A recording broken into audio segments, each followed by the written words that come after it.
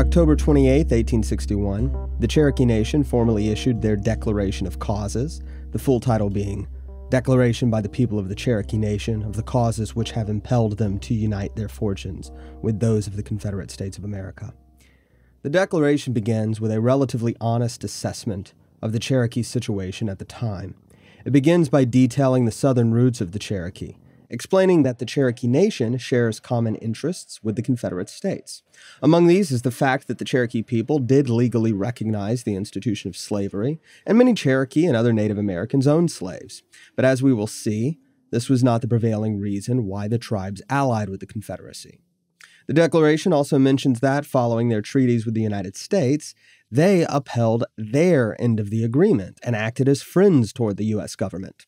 Although it did not say it in the Declaration, the Cherokee Nation was surrendering claims to sizable debts owed them by the U.S. government according to the previous treaties. But in late October, it was not clear if the United States was going to follow through with their obligations anyway. This, as we will see, was a much more significant factor in the Cherokee decision.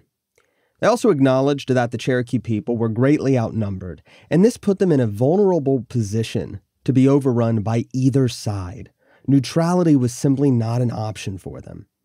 This is another point that carried a lot of weight with the tribe's decision, and it also gives us more insight into the diplomacy of the Confederacy and the Union, which is part of the reason why these episodes follow so naturally from the previous two episodes on British diplomacy.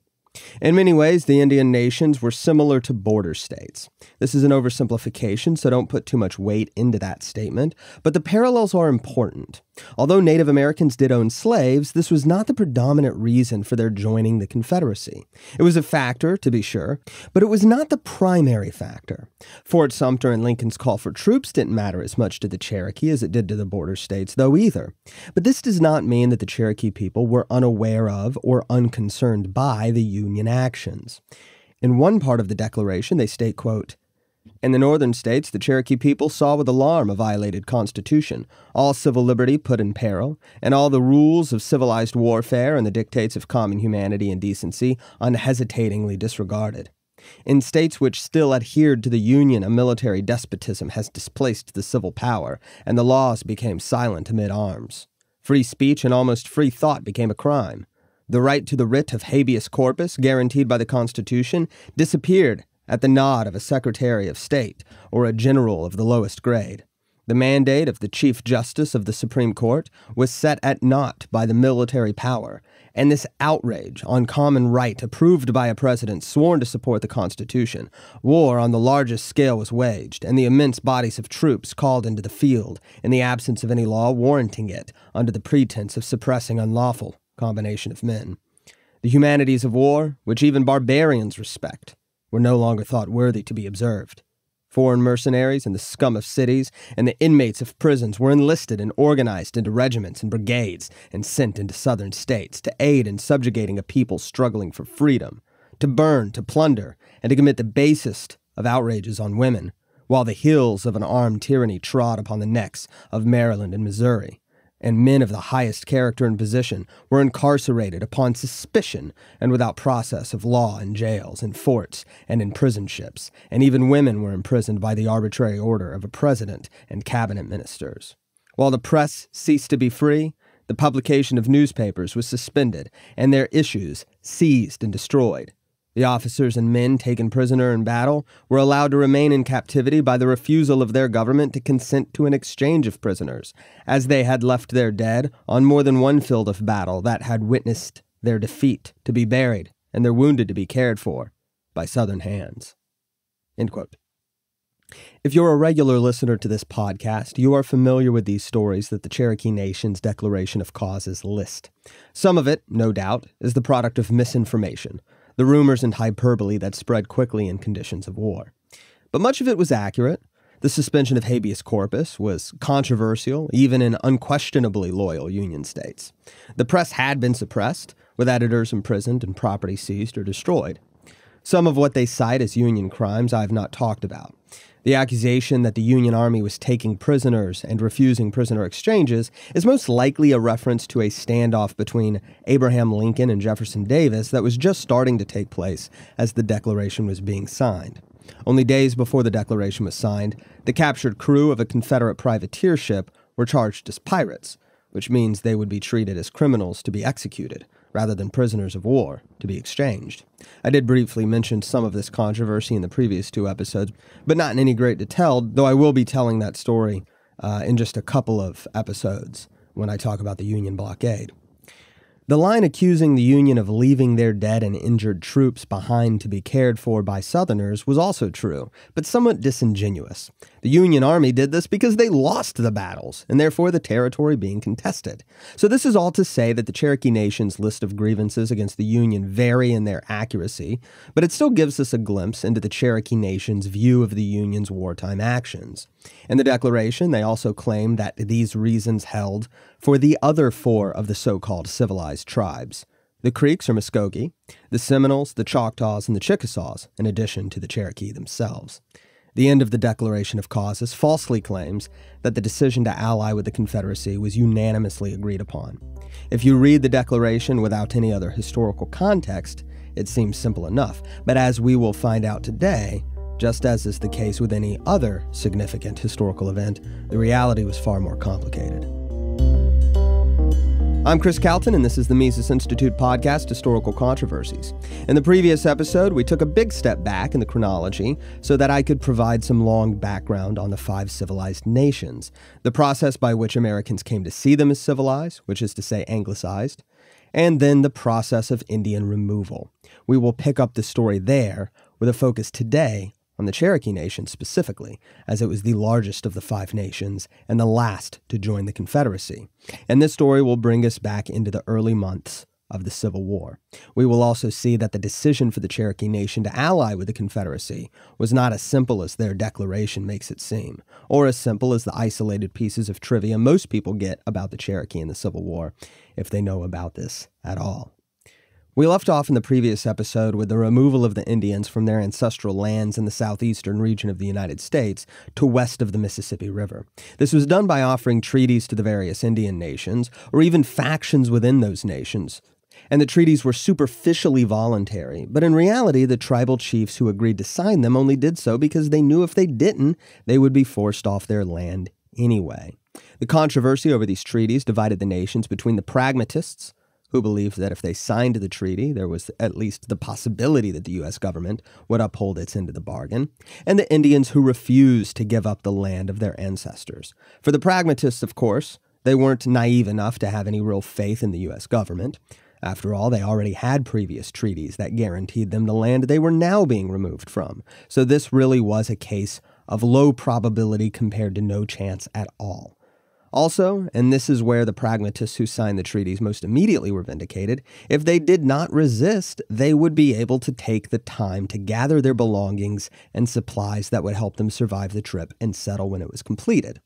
When the holdouts were finally forced off their land, the removal process would claim many lives, as they would be forced out of their homes with little more than the shirts on their backs. Even those who were lucky enough to survive the forced migration faced the hardship of settling uncleared lands with no supplies, as the U.S. government had promised to provide them supplies to help them settle, but unsurprisingly, failed to keep that promise. Although this was all done in the 1830s, the tribal divisions it would create and the hostility toward the U.S. government it would foster would play a role in the decisions the civilized nations would make in the Civil War. In both the case of the factional divisions and the hardship of removal, the Cherokee experience is the most famous. Just as with the other Indian nations, the Cherokee Nation had treaties in place that guaranteed the security of their territories from encroachment by white settlers, and just like the other nations, as the population of the United States grew, more U.S. citizens started moving into their territories. In 1829, when gold was discovered in part of the Cherokee land in Georgia, the move into their territory rapidly increased. Only the year before this, the state of Georgia, which had been urging the forced removal of the Cherokee from Georgia for most of the decade already, passed a series of laws that redefined much of the Cherokee territory in Georgia as being part of various counties. This basically meant that the state of Georgia was redefining the territorial boundaries of the federal treaty. The law basically rejected the sovereignty of the Cherokee Nation in these territories, so they couldn't pass and enforce their own laws. The case Cherokee Nation v. Georgia went to the Supreme Court, where Chief Justice John Marshall issued an opinion that the court did not have jurisdiction to come to a decision, but it did stipulate that the Cherokee Nation was a domestic dependent nation rather than a sovereign foreign power. So here we had an interesting dilemma in Georgia that can be somewhat confusing if you only have the bullet point details. Georgia wanted the Cherokee out of their state, but the Cherokee Nation had a treaty with the U.S. federal government guaranteeing their sovereignty in stipulated territories. The state of Georgia passed laws that essentially assumed legal jurisdiction over the Cherokee territory in Georgia, and then they passed laws that protected the Cherokee Nation from unlicensed white settlement on these lands. This last point, on the surface, might look like the state of Georgia was actually upholding the terms of the treaty. The problem, of course, was that the state of Georgia claimed the authority to decide who could and could not legally live in Cherokee territory, rather than this being decided by the Cherokee's own government. So a missionary, Samuel Worcester, who was actually a defender of Cherokee sovereignty, was convicted of illegally living in Cherokee territory and sentenced to hard labor. But he was working with Cherokee leaders and even helped set up their first Native American newspaper. So it's easy to look at this and think that the state of Georgia was actually trying to honor the Cherokee Agreement with the United States, but the overarching issue of territorial boundaries was being combated on the grounds of legal jurisdiction and Cherokee sovereignty. Worcester took his case to the Supreme Court, which ruled in Worcester's favor, and in the case Worcester v. Georgia, John Marshall actually issued an opinion that overturned his own previous opinion in the case Cherokee Nation v. Georgia. This time, he ruled that the Cherokee Nation was a sovereign foreign power, and therefore any laws passed in relation to it were the exclusive jurisdiction of the National Congress. Thus, the law that required licenses to permit settlement on Cherokee land was overturned. Andrew Jackson, who was president at the time of this ruling, was not pleased with it, as he was a champion of Indian removal and the Indian Removal Act of 1830. In a private letter, he complained that the Supreme Court could not, quote, coerce Georgia to yield to its mandate, end quote. This is actually the source of the well-known fake quote by Andrew Jackson, where he supposedly said, Marshall has made his decision, now let him enforce it. Although he never actually said this famous line, it does seem to be implied in his private letter commenting on the case. So the victory of Georgia amounted to nothing, since the federal government was determined to see the Cherokee removed from the southeastern territory anyway. The Georgia laws that started this series of disputes came the same year that the Scottish Cherokee, John Ross, became principal chief of the Cherokee Nation. Ross was actually only 1/8 Cherokee, but he was highly patriotic toward his Cherokee heritage, and he led the resistance to removal. He delayed the negotiations with the federal government by demanding $20 million for the lands, which he knew was more than the government could pay at this time. It's hard to imagine a time when $20 million wasn't just a minor accounting error for a single bureaucracy of the federal government, but in the 1830s, we actually had a government that couldn't drop $20 million that easily. So John Ross led the faction of Cherokee resistance, but just as with the other nations, a faction of pragmatists emerged, arguing that it was safer to just move west to avoid being abruptly forced out. This faction, called the Treaty Party, was led by Major Ridge and his son John Ridge, Elias Boudinot, who was the primary person working with Samuel Worcester to start the Cherokee newspaper and fight the Georgia licensing laws, and Boudinot's brother Stand Wadey. They wanted to reunite with their members who had long before moved to what is now Oklahoma. Because the Treaty Party was more open to agreement, the federal government started ignoring John Ross altogether and conducted negotiations with the Treaty Party leaders. They came up with the Treaty of New Echota in 1835, in which the government paid $5 million in exchange for the Cherokee lands in the east, as well as covering the cost of migration and resettlement. Over the next 2 years, the Treaty Party members moved west. But John Ross and his followers stood firm. They refused to accept the Treaty of New Echota as legitimate. The people who signed the treaty were self-appointed leaders, and they had no authority to sell the lands of the entire Cherokee Nation. But the federal government didn't care. They had their treaty, and this was enough of a pretext to force the rest of the Cherokee off their land.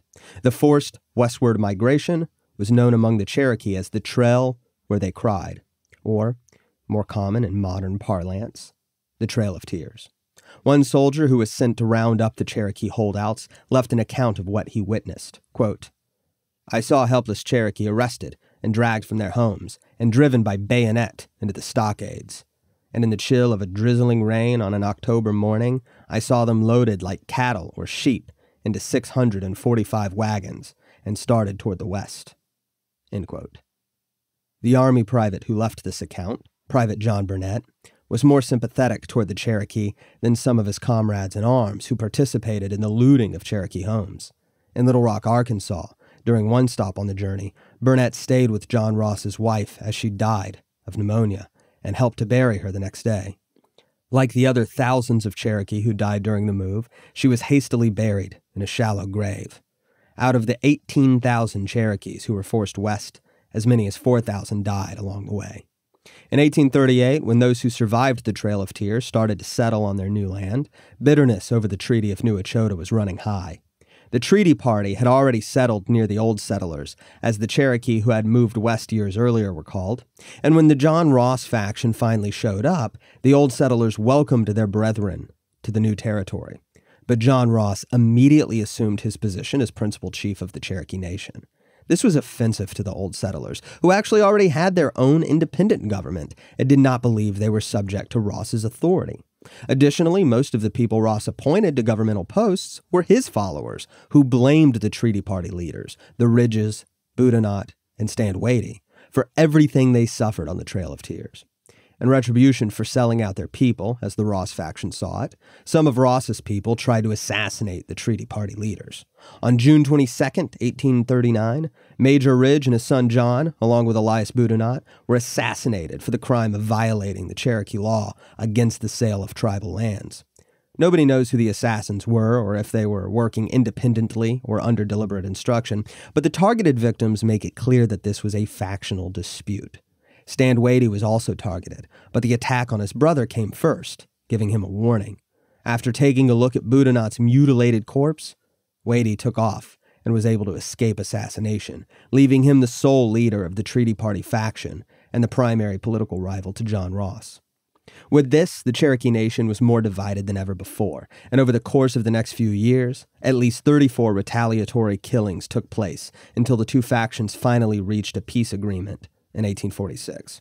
John Ross maintained his position as principal chief, but although this put a stop to the violence, loyalty was still divided between those who sided with Ross and those who sided with Standwaity, and animosity would simmer over the next decade and a half, where it would be given a new outlet in the onset of the Civil War. Over the course of the 1850s, the Indian nations recovered after the difficult resettlement, and although they were somewhat removed from the sectional divisions that were erupting in the decade prior to the Civil War, they weren't all completely unaware of it. The wealthier slave-owning Native Americans were more likely to stay apprised of the conflicts, not just because they had a vested interest in slavery themselves, but because upsets in the East could hurt their businesses, as many of the more well-off Indians were part of trade networks with the rest of the country. But just like with the rest of the country, the issue of slavery in the Indian nations was more complicated than we'd like to see it. On the one hand, there were definitely other factors that motivated decisions regarding the sectional conflict and slavery, but slavery was still an important element as well. John Ross was himself a slave owner, but during the 1850s, he was trying to keep the Cherokee Nation neutral in the hostilities. Some other slave-owning Cherokees thought they should immediately align with the southern states, whose political leaders were defending the institution. But most of these pro-southern slaveholding Cherokee were also part of the Treaty Party faction that hadn't been a big fan of John Ross for more than a decade now. As anti-slavery sentiment grew in the East, missionaries to the Indian territories also became increasingly anti-slavery. This wasn't universal, of course. There were religious defenses of slavery offered in counter to the religious defenses of abolition, and it wasn't uncommon for missionaries in the Indian territory to hire rental slaves to work for them while they were there. But in the 1850s, the presence of anti-slavery missionaries increased. The Southern Baptist Convention decided in 1855 to respond to this by sending pro-slavery missionaries to the Cherokee, Choctaw, and Muskogee nations. This increased the tension in the Indian territories as the anti-slavery and pro-slavery Christian missionaries were bringing with them the sectional hostilities of the states. An abolitionist missionary in the Cherokee Nation, Evan Jones, worked predominantly with John Ross and his followers. Even though Ross himself owned slaves, most of his followers moved from a position of neutrality on slavery to opposition to both the institution and the pro-Southern Cherokees. Most of Ross's followers were full-blooded Cherokee and weren't fond of having leadership positions granted to mixed-blood Cherokees. So John Ross is now finding himself in an uncomfortable position as the formal leader of the Cherokee Nation, where he is a slave owner of mixed ancestry whose supporters are predominantly full-blooded anti-slavery Cherokees. Evan Jones and the full-blooded started the Kituwa Society, which was focused on preserving traditional Cherokee society. Additionally, one of the members of the Kituwa was a Cherokee named Cascanu, a name I'm probably butchering, who controlled the Cherokee Light Horse. The Light Horsemen were kind of like the vigilance committees of California. They were formed to protect people and property, predominantly from horse raids by the so-called wild Indians, who stole horses and cattle from the civilized nations. So this was essentially a private police force, and it was headed by a Kituwa. But along with the missionaries, another group found their way into the Cherokee territory, the Knights of the Golden Circle. As regular listeners will know from previous episodes, the Knights of the Golden Circle were pro-slavery, Southern expansionists who, after Lincoln's election, would energetically agitate for secession. In the Cherokee Nation, they found allies among the pro-Southern, slave-holding Cherokee who largely supported Stand Watie, and many of these Watie supporters joined the Knights specifically for the purpose of countering the power of Cascanu and his light horsemen. With this new outlet for the long-standing factional division of the Cherokee people, the Kituwa started to more openly embrace the pro-Northern anti-slavery position. Kituwa Society members started to wear cross-shaped pins under the lapels of their coats so they could easily identify each other. They began to be referred to as the Pin Indians. They outnumbered the Cherokees and the Knights of the Golden Circle, and by the 1860s, they dominated both houses of the Cherokee legislature. Even though they were generally hostile to slavery and mixed-blood political leaders, they supported John Ross because of his position on neutrality towards the sectional crisis. But this is essentially how the sectional problems in the rest of the United States reawakened the divisions in the Cherokee Nation, which had always been simmering below the surface anyway, and set the stage for intertribal violence even before the Civil War. It also shows that, shortly before the war itself, the people in positions of power in the Cherokee Nation desired neutrality, but were clearly leaning in favor of the North. Adding fuel to the fire in the increasingly tense Cherokee Nation was Kansas. Part of the territory that was granted to the Cherokee people in the Treaty of New Echota overlapped with the southeastern corner of Kansas, which meant it also shared a border with Missouri. This means that the Kansas-Missouri border war was taking place in areas in which white settlers were not supposed to legally be able to move in the first place, though as with Georgia, this legal guarantee amounted to very little. This meant that Cherokee territories were subject to raids by both pro-slavery bushwhackers and the anti-slavery jayhawkers, and this meant that the pro- and anti-slavery factions of Cherokee grew further divided. With the 1860 election, Cherokee leaders had bigger concerns than the slavery question, though. Even though the Treaty of New Echota guaranteed them their new lands permanently, they were not naive enough to believe that a change in administration could not mean a renege on agreements made by previous administrations. There were already federal officials who were writing official reports about the plentiful resources in the Indian lands and advocating that the federal government step in not to confiscate the land, but to divide it up between individual Indian citizens, which would be the basis for later Indian treaties in which the government allotted a specific acreage of Indian territory to individual families, but in a way that left a great deal of leftover territory that the United States claimed as its own. So it was a roundabout means of seizing desirable Indian land. This would not take place until after the war, but the idea was already floating around prior to the election of 1860, and Cherokee leaders were reasonably concerned about it. But the issue of Native American land was not really a matter of stark party differences. The proponents of these earlier ideas to take the Western Indian lands were predominantly pro-slavery Southerners, but the Republican Party wasn't exactly much different on the matter. During the election, William Seward gave a speech in Chicago that was blunter than most about the desire for the Indian territories. He said, quote, "The Indian territory south of Kansas must be vacated by the Indians," end quote. Apparently motivated by this speech, squatters in the Cherokee Kansas territory started to more openly direct their violence against the Cherokee there. But it also meant that once Lincoln was elected and Seward was named Secretary of State, Cherokee leaders had plenty of reason not to trust the Lincoln administration, even as most of the Cherokees in power tended to favor the North in the sectional dispute. After all, the same Cherokees who tended to be more pro-Northern and anti-slavery were also generally the same who made up the anti-removal faction in the 1830s, and therefore actually suffered through the Trail of Tears, an experience they did not want to repeat. This clearly was a far bigger issue for the Cherokee people than slavery. When the war finally erupted in April, the Five Nations were paying close attention to the goings-on in the East, knowing that the outcome of the conflict would undoubtedly affect them greatly. Both the Confederacy and the Union had reason to recruit the Indians as their allies. They had livestock that translated into food, leather, and horses that both militaries would need in great supply. Parts of the Indian territories had supplies of lead that would be in high demand for ammunition, as well as salt, which could preserve meat. But the Indians were also capable in battle. Because the civilized nations had to fend off raids from other Indian tribes, they already had organized and experienced combat units. Factions of Seminoles had held out against attempts at removal until as late as 1859, and their fighting there had led to stories about the legendary fighting abilities of the Native Americans. In Arkansas, estimates of the combat-capable Indians in the West were as high as 25,000. So if one side gained the Indian Nation as their allies, it could very well be the difference in the war, especially when you consider this in the context of the summer of 1861, when nobody was able to conceive how long and how expansive the war would actually prove to be. As soon as the war began, people from government envoys to Christian missionaries were trying to secure the loyalty of the Indians for one side or the other. But the Indian nations themselves weren't sure the best course to take. At the beginning of 1861, on January 5th, the Chickasaw government proposed a union of the Five Nations in order to protect their shared interests. But the differences between the Five Nations seemed to have outweighed their shared interests, particularly in regards to slavery.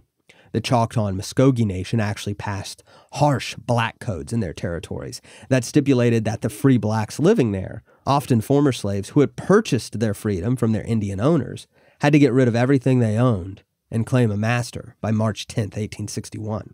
If any free black person failed to do this, they would be arrested and sold into slavery. So the law basically stipulated that blacks in these territories could either pick their new owner or an owner would be imposed on them. But there would be no such thing as free black citizens in the Choctaw or Muskogee Nation. Even the most extreme southern states never passed a policy this harsh. Most of the Indian Territory shared closer proximity to southern states, and the Indians there had more roots in southern culture since this is where they came from prior to moving west. With this and the slavery issue, there was a lot of reason to side with the Confederacy. However, counteracting this were the treaties with the Union government that entitled the nations to annual funds, which the United States had been honoring. Joining the Confederacy meant releasing the United States from that obligation, and if the Confederacy lost the war, they'd probably end up losing a great deal more than this money. But between the two sides, the Confederacy seemed a lot more willing to make themselves attractive to the Five Nations than the Union. When the war started, troops were called out from the various forts in the West that served to protect the Five Nations from other tribes of Indians who raided their settlements and stole their livestock. The decision to move the troops from these forts was reasonable from the perspective of the Union. These forts were in Confederate territories, and they were not well defended enough to hold off the secessionists who immediately took to seizing federal properties. The Union government also was trying to mobilize troops to protect Washington, D.C., and they needed every man they could get. But to the Indian nations, the removal of troops from the forts left them vulnerable and was seen as a violation of their treaties, regardless of the extenuating circumstances. If the treaties were violated in this way, there was no reason to believe that it could not extend to the failure to pay the yearly entitlements as well. So the reasons to stay with the Union were falling apart pretty quickly.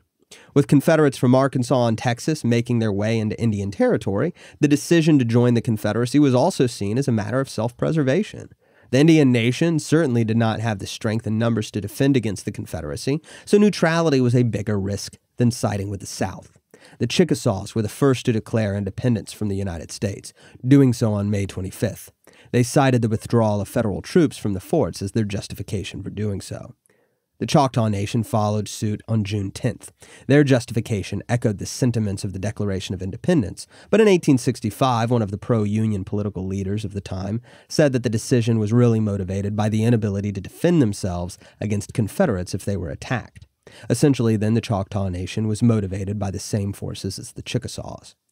The Muskogee were not much different, except that when they separated from the U.S., they also cited the lack of any statement from Washington about the policy toward the Indian nations, and their annuities for 1860 had not yet been paid, with the justification that they were worried the annuities would be taken by the Confederacy.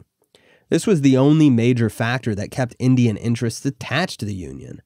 However, many Muskogee leaders, including many who owned slaves, believed that neutrality would be the best policy, rather than an alliance with the Confederacy. But the Confederacy sent two officers, Albert Pike, who was recently appointed the Confederate Commissioner to the Indian Territory nations, and Brigadier General Ben McCulloch, to negotiate an alliance. You may remember McCulloch and Pike from the episodes on the operations to control Missouri, as they played a role there in assisting the secessionists. But here, McCulloch seemed like an odd pick to send to deal with the Indians, as he had previously been a key figure in defeating the Comanches in Texas. Although the Five Nations would not see themselves as being the same people as the Comanches, McCulloch, like many people at the time, saw Indians as all basically one group of people.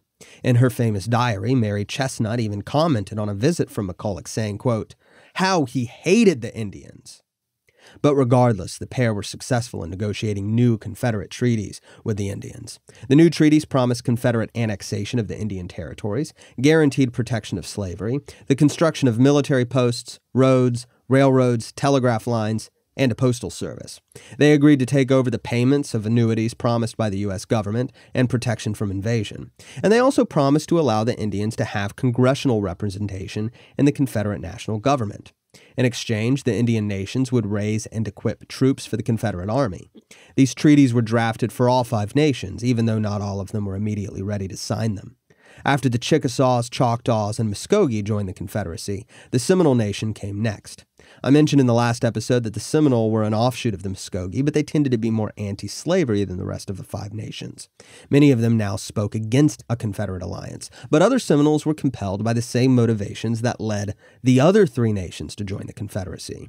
The result here was factionalism, in which one group of Seminoles joined the Confederates, and the other decided to try and uphold the treaty with the United States while maintaining neutrality in the war. But with four nations now secured for the Confederacy, not counting the faction of Seminoles that made up a pretty small percentage of the total population of the five nations, the Cherokee Nation, the largest of the five, was the only one still taking a position of neutrality. The factions from the 1830s were still the basis for division in 1861, with John Ross advocating neutrality and Stand Watie leading the push for a Confederate alliance. By June, the Watie faction seemed determined to ally with the Confederacy, with or without the John Ross faction. Pike and McCulloch met with John Ross in July and tried to convince him to join them. Ross still refused to abandon neutrality, and because the government was dominated by the Kituwah, who generally held more opposition to the South in slavery, the Watie faction was not powerful enough to speak for the Cherokee Nation the way it did when it signed the Treaty of New Echota in 1835. Still, Watie accepted an officer's commission in the Confederate Army and agreed to lead 300 Cherokee volunteers for the Confederate military, something that brought the Cherokee factions to the brink of violence. With factional violence looming within his tribe, John Ross wanted to make sure that tribal unity took priority over everything else. This meant that, at this point, he was likely willing to ally with any side if it meant keeping the tribe unified. Kind of how at the outset of the war, Abraham Lincoln said that he was willing to end slavery, guarantee slavery, or end it in some places while keeping it in others, as long as the given policy kept the Union from dissolving. John Ross would have been happy to ally with the Confederacy, the Union, or maintain neutrality for the unity of his nation. But just as Abraham Lincoln found out, there was no position that would satisfy all sides. But as July moved into August, the Cherokee Nation learned about the terrible Union defeats at Bull Run and Wilson's Creek. This changed the question of who to ally with, if anybody. After these two significant defeats, the Confederacy looked to be winning a war that everybody had been certain would be very quick. If you are confident about who is going to win the war, it is in your self-interest to side with the apparent victor in order to stay in their good graces after the war is over. This was the logic that John Ross was toying with by mid-August. Apparently, he wasn't alone in this line of thinking, as Stand Watie was gaining even more volunteers for Cherokee Confederates. This meant that, rather than a Cherokee victory putting a neutral Cherokee Nation in bad standing with the victorious government, a Confederate victory that was aided by the Stand Watie faction of Cherokees might mean Confederate help in deposing John Ross as principal chief. To be perfectly clear, we don't know exactly what was going through John Ross's head at this moment, but these are factors that historians have pointed to in attempts to explain John Ross's decision based on incentive structures, since we don't exactly have records of his private thoughts. But whether his intentions were motivated by a patriotic concern for his nation, a selfish concern for his political position, a combination of two, or something different entirely, John Ross called a public council meeting on August 20th and gave a speech that apparently was ambiguous enough that half the attendees thought they were going to join the Confederacy, while the other half thought he was planning to maintain neutrality. But Ross's aim was indeed to ally with the Confederacy. The next day, on August 21st, the council met again, and Ross gave another speech calling for the Cherokee people to unite around their government. Unity was, at least in this speech, John Ross's greatest concern.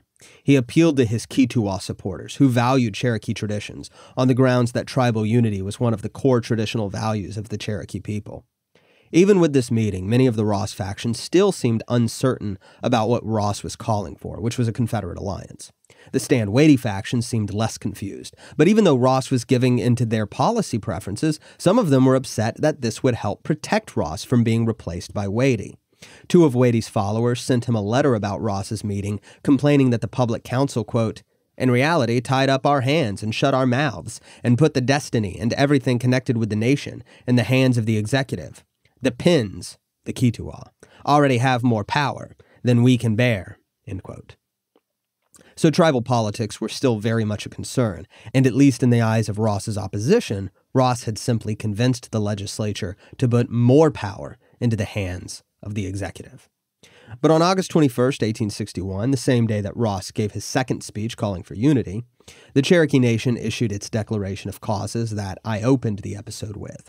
With this, the Cherokee Nation became the last of the 5 civilized tribes to join the Confederacy, but the decision was not an easy one, and it was not without controversy. For the civilized nations, we are probably best viewing them as similar to the border states, like Tennessee or Virginia or Missouri, where loyalty was divided and the actions of the official government was not enough to convince many citizens to fall in line. And the fact that even with all 5 nations officially joining the Confederacy, there were still many Indians who were loyal to the Union, so that the early battles fought in the Indian Territory were waged between pro-Union Indians and pro-Confederate Indians. This short campaign is known as the Trail of Blood on Ice, and it will be the topic of the next episode. Historical Controversies is a production of the Ludwig von Mises Institute.